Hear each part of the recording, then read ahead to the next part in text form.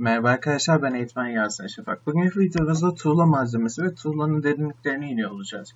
Tuğla malzemesini hazırlamak için yine bir 1 yararlanıyoruz. Buradaki 1 yararlandığımızda yine ön zamanlı bitiyoruz ve hemen ismine gelip unutmayacağımız görevimiz olan tuğla malzemesini yazıyoruz.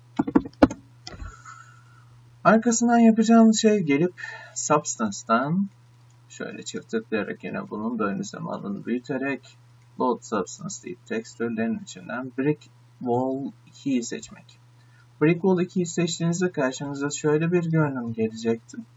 Diffuse'una bağlıyoruz. Specular'ı Reflect'e bağlıyoruz. Aşağıda bulunan Normal Map'i şöyle çekiyoruz bu bağdaştırıcımız. Onu tutup Bump'a bağladık. Normale bağladık. Bump'a gelip Bump'a bağladık. İşimiz bitti mi? Tabii ki hayır. Tuğlanın gerçekten varlığını hissedebilmesi için arkadaşlar. Mesela objemin üstüne attım ben bunu. UVW map oranına dikkat ederseniz çok küçük duruyor. Ben bunu biraz da şöyle 3 katına çıkartayım. Şöyle durması bence daha güzel. Birazcık ufaltalım. Bakalım nasıl duracak. Şöyle de kötü değil en azından. Şöyle de yapılabilir diyorum. Objenin üstüne dikkat ederseniz displacement etkisi vermedikçe hani herhangi bir bump etkisi tuğlaların çıkıntı etkisini görmüyor olacağım. Bunun için ne yapıyorum? İlk önce size sade render alayım bir görün.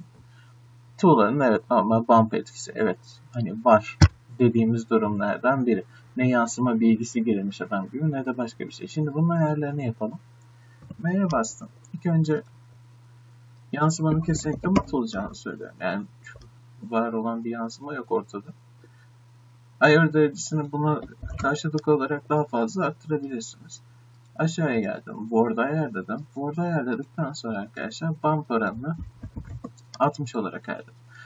Resimsel olarak girintilerin çıkıntıların 60 olarak gösterilmesi daha şık duruyor. Arkasından şurada displace özelliğiniz var. Ben bunu gelip şimdilik 5 ayarlıyorum. Bu sizin sahnenizde 2 olur, 8 olur, 12 olur, 13 olur. Denemeniz gerekiyor ama ufak bir tehlike. Displacement koyduktan sonra render almadan önce save etmeyi unutmayın. Height'a geldim. Bunu da gidip displacement'a bağladım. Ben bile dosyamı kaydediyorum inanın save olmadan önce. Ve bakın displacement etkisi artık ufak ufak gözükecek. Çıkıntılar halinde gördüğünüz gibi. Belki biraz daha arttırmamız gerekebilir. 5'liyi de buna 15 yapalım. Tekrar denediğimizde yüzeylerin üstüne bozulmalar yaşanabilir. Bu displacement'ın en büyük etkisi ve bakın artık gördüğünüz gibi tuğlalarınız dışarı doğru çıkmaya başladı. Burada kameranızın duruşu, dokularınızın kalitesi çok önemli şeyler oynuyor.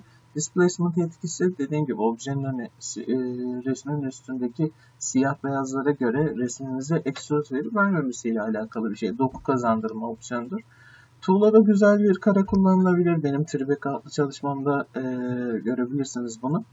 Videomun yardımcı olduğunu düşünüyorsanız beğen tuşuna tıklamayı unutmayın.